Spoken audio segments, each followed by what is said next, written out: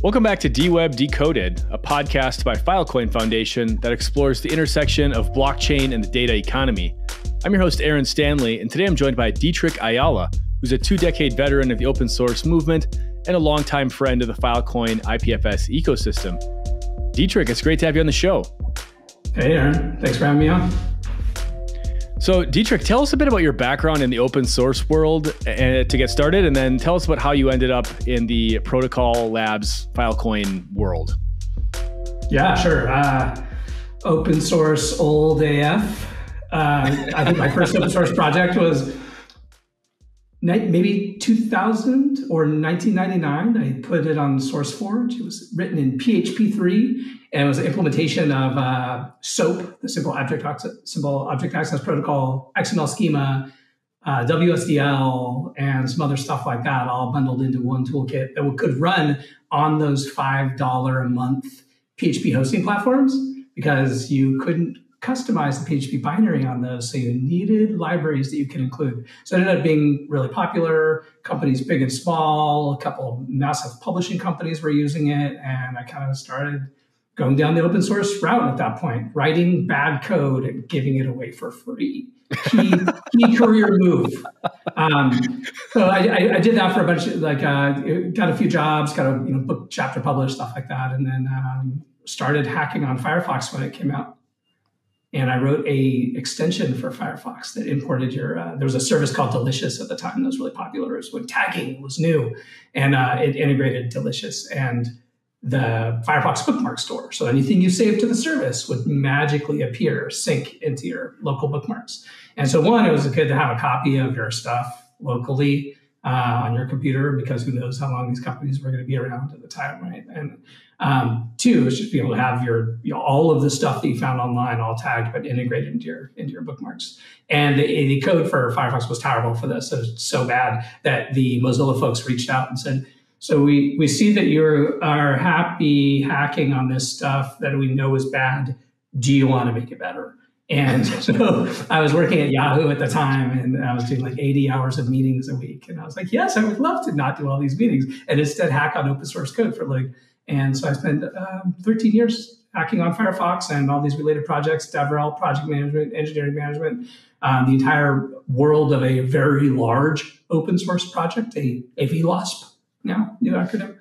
And one of the final things that I did there before leaving was a little project called libdweb. And this is the idea that what would we need to do to be able to have two browsers talk directly to each other? So no publisher intermediary, decentralized in a very hyper-local way, but also maybe could connect to much larger cooperative networks with P2P, things like IPFS. And this little project, immediately the IPFS folks implemented IPFS on top of these libraries that we made for browser extensions. And Mozilla wasn't super interested, and I wanted to explore that world more, so I left and joined Protocol Labs. This was early 2019. So jumped from, I write desktop browser software and do a lot of evangelism for the open web strategy for open web adoption, things like that, but almost all like things just purely desktop software. It was like that's the Firefox implementation of any web browser's implementation world, right? Desktop and then mobile. And then switching over to this world of much larger P2P networks and much deeper into that world with IPFS, the underlying peer-to-peer toolkit, libp2p, that it uses and builds on top of, and Filecoin. So this vision of near infinite storage that is accessible, standardized, and available to everyone. And these things really kind of tied in neatly with how I felt about user agency and the ability to control your own data and have a copy of your own things and be able to sleep at night knowing that those 200,000 photos you have across Flickr and Google Photos and your Dropbox and all this stuff, that all of that can be somewhere, right? Like we have to solve that problem eventually. We can't just always be committing to one company. Coming from the web standards background, I was super, super interested in what these open standard, open network for storage just seemed like. If you walk backwards from the vision I want to see of the world, you eventually get to some open standards way of doing these types of things. And I've been in that universe with awesome people like you for the last 6-7 years at this point. Awesome. Maybe talk a bit about like what was your role in Protocol Labs? Like, how are you focusing most of your time and energy? I know you're kind of involved in, you kind of had your hand in a bunch of different projects, but how are you spending your time there? And then kind of how are you involved in the ecosystem currently? There's just so much stuff to do in a place like Protocol Labs, right? Where you're like, okay, we don't have one product. We have 3 to 10 products, and some of them are in whole networks and ecosystems and open source universes all of their own, right? So all kinds of stuff. But my focus was definitely IPFS. So I was like really driving core parts of the IPFS project for a bunch of years, anchored, obviously, based on my history and interests, deeply in the browser integrations of IPFS. If you want any new protocol to be adopted at large and you want it to have the benefits that it purports to have, it's especially for something like IPFS, has to be implemented all the way out at the edge. For a user to have control of their experience online and to have control of their data and to reap a lot of the rewards of what IPFS can offer, you need to be able to have it as locally as possible. That means ultimately being part of the web. Being part of the web is a really big hill to climb. The web is HTTP centric. Like, I'll be the only protocol that browsers implement. So trying to cross that chasm, to bridge that gap, to overly draw out overused metaphors, somehow make something that is IPFS or IPFS-like, has the characteristics of IPFS, allows people to have a full and complete working copy of the applications and data they use, allow them to share with other people without needing an intermediary centralized server, and to be able to have that trust that you have verified that that data is what you think it is. And IPFS brings you all of those types of things. But the web today doesn't have any of those characteristics, really. Like, the design of HTTP is on top of a security model called the same origin model. And that basically means that everything that you do on the web goes through one publisher. That's that domain name. We're all familiar with domain name system, at least. You at very least know .com, right? Even if you're a non-technical user, everybody can recognize what a domain name is. They've seen them a million times. But what that means is it's a contract, basically, standardized contracts between you and that publisher. And part of that contract is that you trust that what the publisher sends you is correct. And it is what you asked for, and it is what you wanted. We've all kind of felt the limitations of that. And honestly, to be able to send a direct message to you, Aaron, I shouldn't have to have a separate paid third-party corporation trying to find a way to profit off that personal interaction we're having.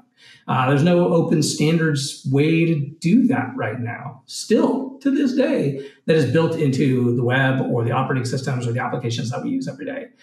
So that aspect of IPFS was so important, and pushing that technology out to the farthest edge, out to the glass of what regular people use and hold in their hands every day, stare at in screens every day is really the goal. After 5 years, I can't say that we totally got there. It's more like a 20-year journey or a 30-year, I don't know, remains to be seen. But we made some significant strides. Like, we got implementations in a few different browsers. We got various bits and bobs of the web. The web is really complicated. I'm working on another side project I'm going to talk about later. There's mapping basically the entirety of the web platform, and it's over 14,000 independent pieces. And even that is just the HTTP paradigmatic stuff, right? Nothing weird like B2P. So it's really big, and it's really hard. And every one of those little nooks and crannies of the web have like decade or multi-decade long histories, experts, sometimes whole industries behind them, sometimes whole businesses and groups of businesses that are behind different aspects of the web that we use every day.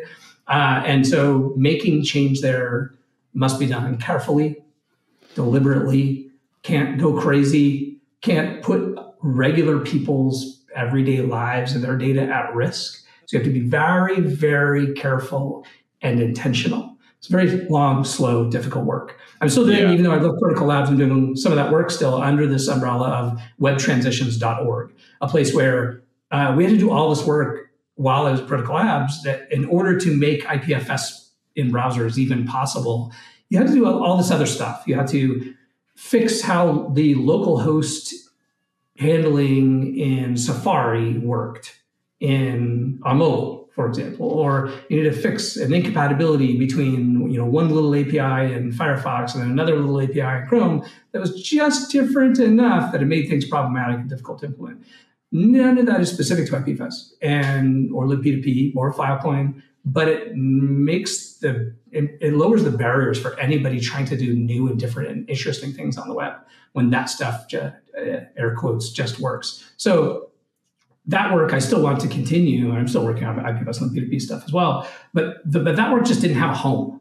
And so that work I've kind of kept going through different ways, and some of it's still funded by PL and IPFS because it's important to have that work done. But changing the web in a big way requires a whole lot of little changes here and there.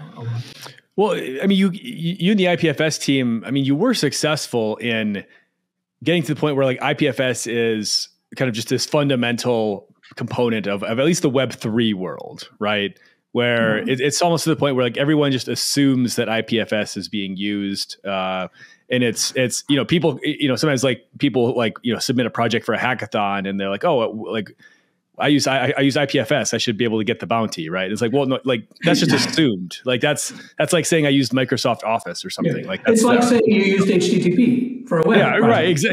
Exactly. Exactly. And it's like, so I feel like you guys have done a really good job of getting this to the point where like this is sort of standard operating procedure for the Web3 world, but you're tackling kind of the Web2 legacy web world is an entirely different animal.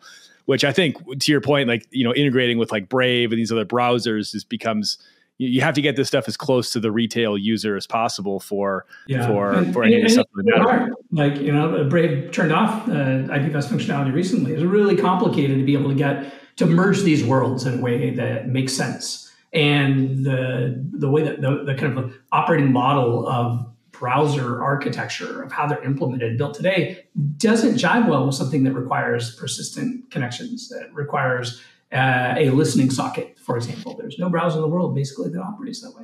And for good reasons, generally. It's just a different threat model, and the web as we know it isn't built that way. One of the challenges I think in IPFS is actually, you have some success in the Web3 world. Whole chains now are like, all right, we want our chain states to be available on IPFS. So not only do you have addressing happening for individual transactions, people want to reference off-chain data using IPFS, but you have the chains themselves using IPFS to be able to store, share, and make available archival chain state data for long periods of time. And so you do have that level of adoption, but also a lot of that was happening through centralized gateways. People weren't always running their own nodes, or they were paying very small group of companies to run their IPFS nodes. And it's harder then to reap the benefits of the protocol if there's fewer sources of that data. The IPFS protocol becomes faster, more resilient, more reliable, and cheaper the more people that are actually hosting data. So integrating that protocol in a way that pushes the data itself out to the edge is a really key part of the protocol achieving its promise. I think with a large enough network, you can really start to reap some of those benefits. And projects like what the Saturn project was doing and the Station project, and Saturn is now merged with Web3.storage into the Storacha project.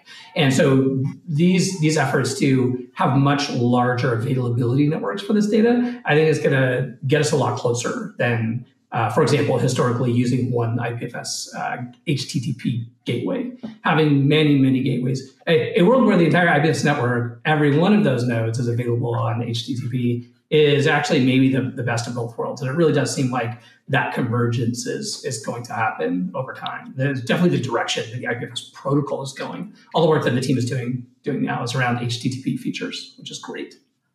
So let's talk about this IPFS in Space project that I know you've been pretty involved with. So this one, just for background. You're supposed to say IPFS in space. Okay. Well, I'll let you announce it properly, but I'm just reading from the script. But I'll let you pronounce it and enunciate it properly. But so just by way of background, this is a project between Filecoin Foundation, Protocol Labs, and Lockheed Martin. To basically deploy IPFS technology in the context of space communications via satellites, et cetera, et cetera. This has been in the works for a couple of years now. It's not necessarily new. We've put out a few announcements about it. But you've been one of the kind of the core contributors on this project, from what I understand. So would love to kind of get the brain dump from you on what is happening here. And I understand, I think it was last October of 2023, there was a successful mission to actually deploy IPFS in space. And so yeah, would love the brain dump from you on like what's the state of this project. Yeah. So I think Marta, from the head of the Filecoin Foundation, and met some of the folks at Lockheed at a conference a few years back, and they had ideas around innovation in the what they're calling the space economy, that it's growing as we've seen so much more commercial activity happening in space, and how even a lot of like non-commercial activities are running over commercial services more and more. These organizations are really looking 10, 15, 20 years down the road. Like the capital cost for doing any type of thing in space is so high that there's a small number of organizations that are even capable of doing it.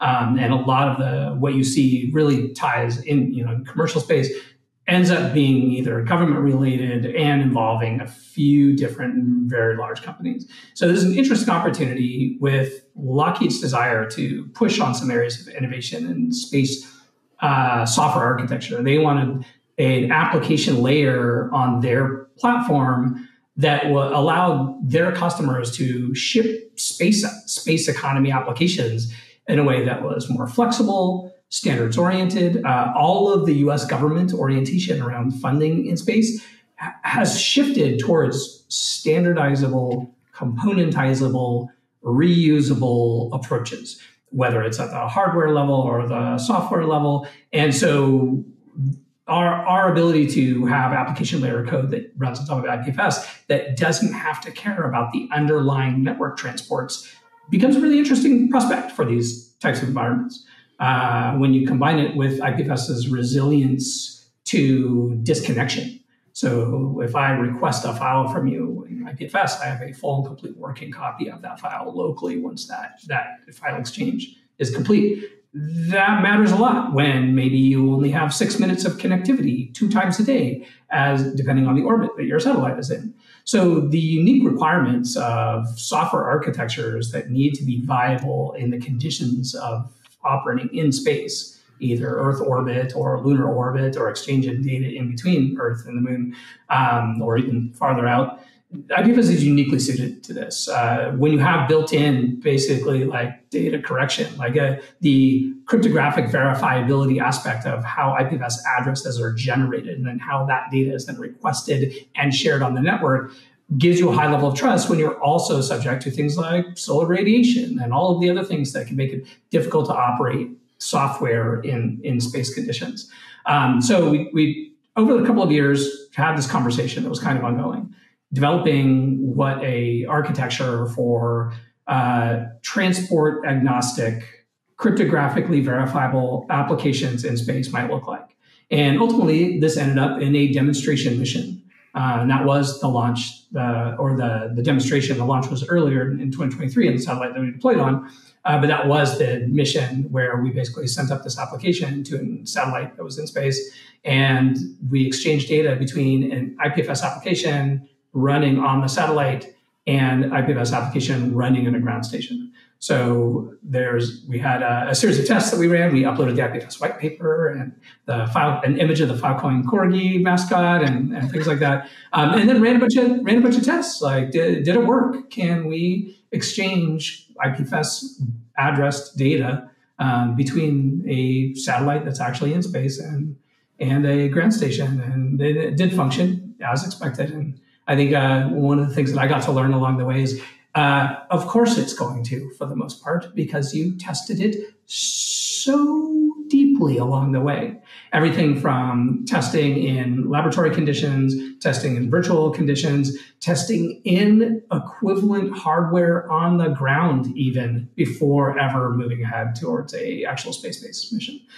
So hugely educational for me. I had almost no experience at all in the space industry, but was one of the folks who just, kind of like raised my hand or was left standing when everybody else stepped back in taking this project and making sure that it didn't hit the floor. I really thought it was important in telling the story of these architectures. Like not only like this architecture that IPFS land stores applications, it is super useful at the hyper local when you and I are in the same physical space in the same room, and we want to share an image. That image shouldn't have to go from our phone out to telco networks, out to third-party platforms, and back again. It should just be able to go quickly and easily between our two devices, respecting that privacy boundary. It should never have to leave the house. Technically, it doesn't. Things like AirDrop have kind of made that more common to do that kind of thing, but still, most people still end up sharing on a third-party network. With IPFS, you can have that hyper-local utility as well as the extreme remote utility of being able to communicate in space.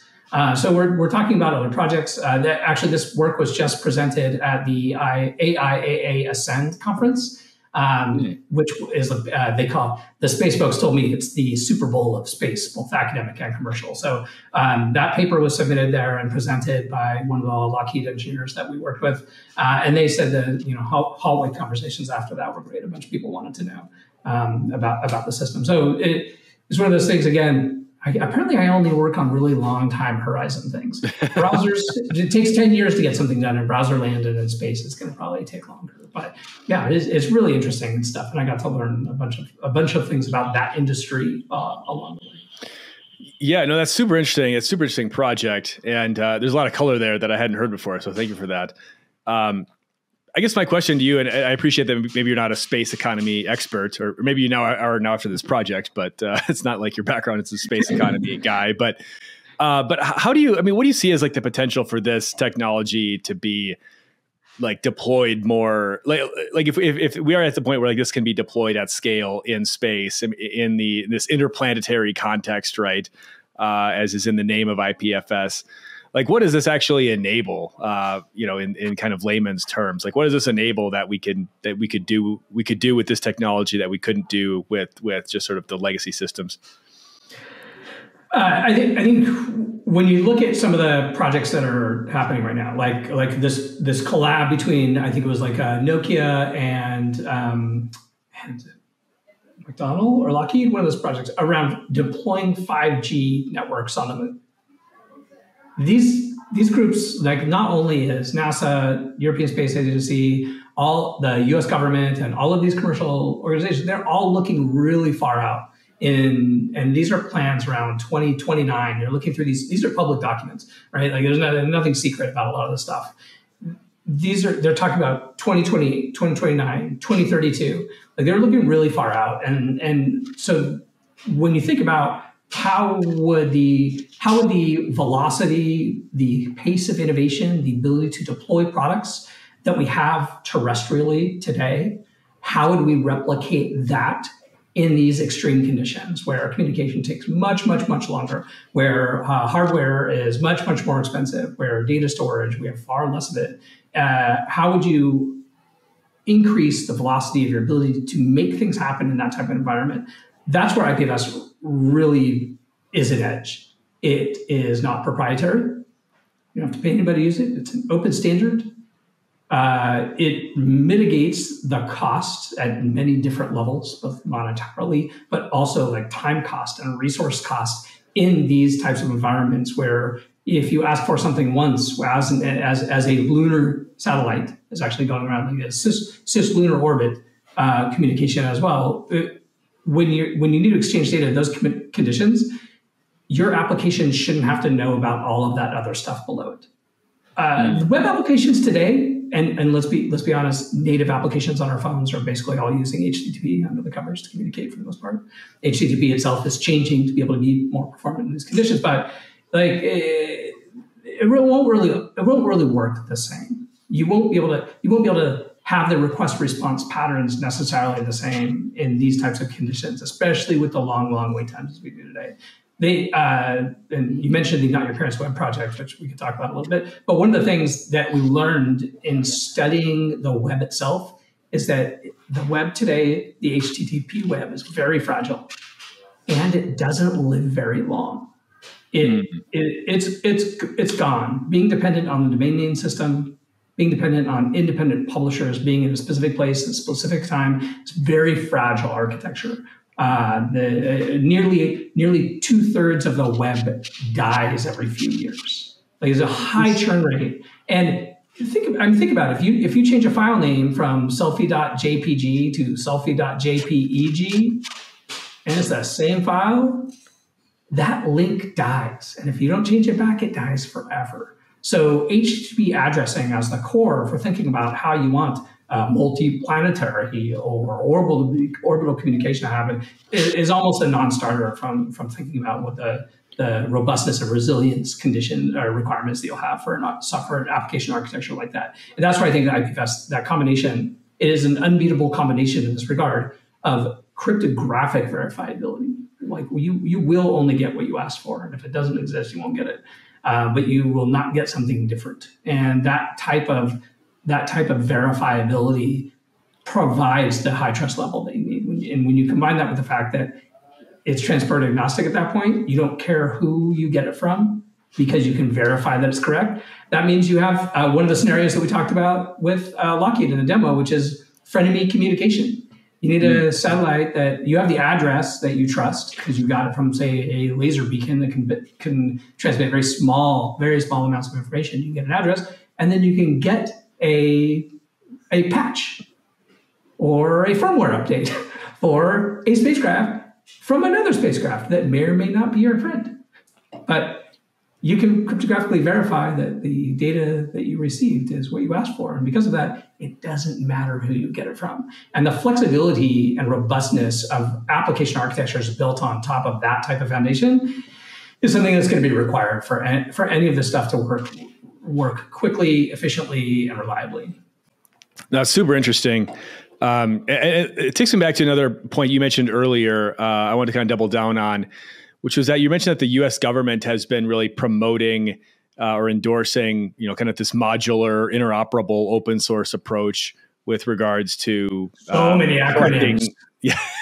Selecting vendors for building out kind of the space tech, I guess, or space economy type of these types of contracts, these types of vendors.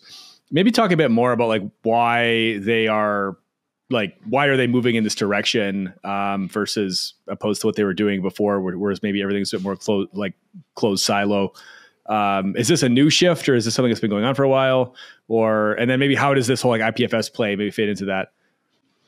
I don't really know the background, right? Like, a lot of this, some of these efforts came out of congressional action on space costs. From what I was reading, some of it is coming out of the military. Some of it is coming from really just looking at how much these things actually cost and not giving contractors unlimited budgets. We've seen everything from aerospace to infrastructure. You don't get the blank check that you used to. So I think that I wish I could find this document, because I would love to read you this list of acronyms that I gathered at one point. It's fascinating and frightening because I was trying to answer this question, like, where's this drive coming from? And it was like maybe 3-4 years ago, there actually was legislation passed that made these requirements, but where specifically that legislation originated from, I'm not sure. The upside is that development in these areas has historically been incredibly expensive and proprietary, so not reusable. Like, that created an incentive for very large government contractors to continually build new stuff and not make stuff that was reusable, and not have a culture of reusability, not have a culture of open standards or interoperability. But I think when you combine the fact that the culture of how that's funded has changed over the years, and then you look forward another 15 years, and you can see, I think the concern that I would see anyway is that the velocity, like our ability to innovate quickly, would be really hampered by a culture of closed, proprietary only, non-interoperable applications and platforms, and where all of those parties are fighting with each other for territory and ownership, as opposed to being able to interoperate and collaborate with each other. When you look at, like, I would not be surprised if they look at the success of the internet over the last 30 years as an example of where open standards and open interoperable protocols allowed incredible acceleration of innovation and availability of technology. And just to wrap up here, I'd love to talk a bit about this mapping project that you've been working on that you've alluded to a couple of times. And I mean, you've kind of given us the overview of it, I think, but like, let's dive into what exactly are you trying? I mean, it's called Not Your Parents' Web, right? So what are you trying to do with this? What are you, what are your findings here? So those are two different projects, but I think in the next 5, I'll do rapid fire through 3 different projects. Oh, okay. Perfect. So the first one is this project called Web Features, and it's actually part of the W3C developer experience group. And so this is all of the browser vendors looking at all of the 14,000 plus individual unique components that make up the web, everything from every last CSS property to every last parameter to every last function in JavaScript and JavaScript APIs and that are implemented in web browsers, and then every single HTML tag and every attribute and every possible value of those attributes. Right now, we think about standards as something that maybe the W3C, wizards of the W3C develop and dictate, and then browsers go and implement them. But that's not really how it happens. It actually happens in reverse.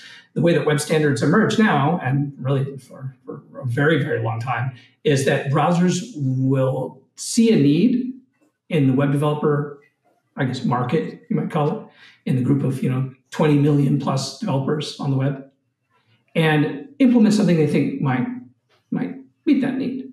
And maybe they won't implement it first. Maybe they'll propose it to a broader group, and then another browser will say, "Yeah, we see that need too, and we implemented it, but a little bit differently." And eventually, those things converge, and maybe the third browser engine will implement it as well, and then you have a web standard.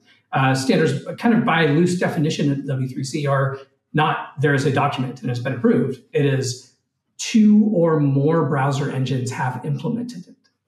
It starts there. Then maybe there is a document that is eventually ratified as a recommendation of the W3C. So it's really the inverse of how people think about it. This project takes, so as you can imagine, a organic process like that has resulted in a scattershot of technologies and implementations that are not all the same across all browsers, that are all browser versions, and then you include mobile, and then it gets a mess. So this project really maps it all out. It creates the canonical data set that can be used by places like Mozilla's MDN or the Can I Use project or code autocomplete inside VS Code or whatever. Anywhere that you need to reference what the web is, you can reference this canonical data set. And browser vendors have agreed to register with this project first when they make any changes. I run another side project called Intent to Ship that kind of like shouts out whenever a browser changes something.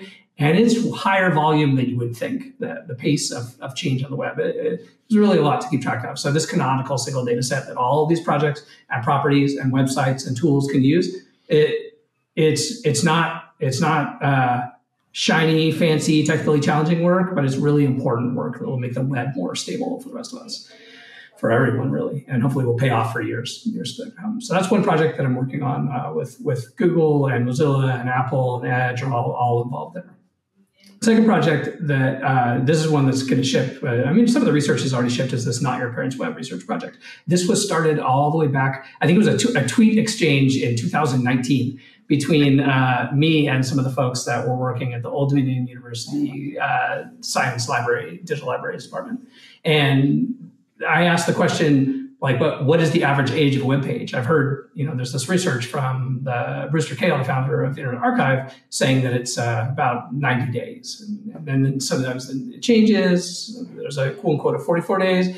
He did the research back in the late 90s. Well, the web was a little different. And that's why this research project is called Not Your Parents' Web, is we wanted to understand deeply the nature of change on the web, like how did it change over the last 30 years? And what is the, lifetime of a web page today? And so the conclusions from that research are going to be published really soon. That group's going to publish.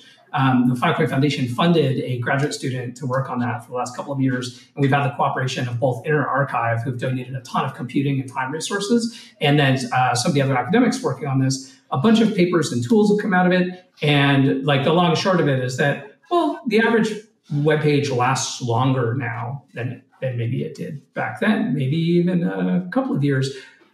But every couple of years, nearly 2/3 of the web actually dies. And maybe the Wayback Machine has a copy of it. Maybe it doesn't. A lot of it is never archived at all. Now, does that matter for your corner hair salon or taqueria?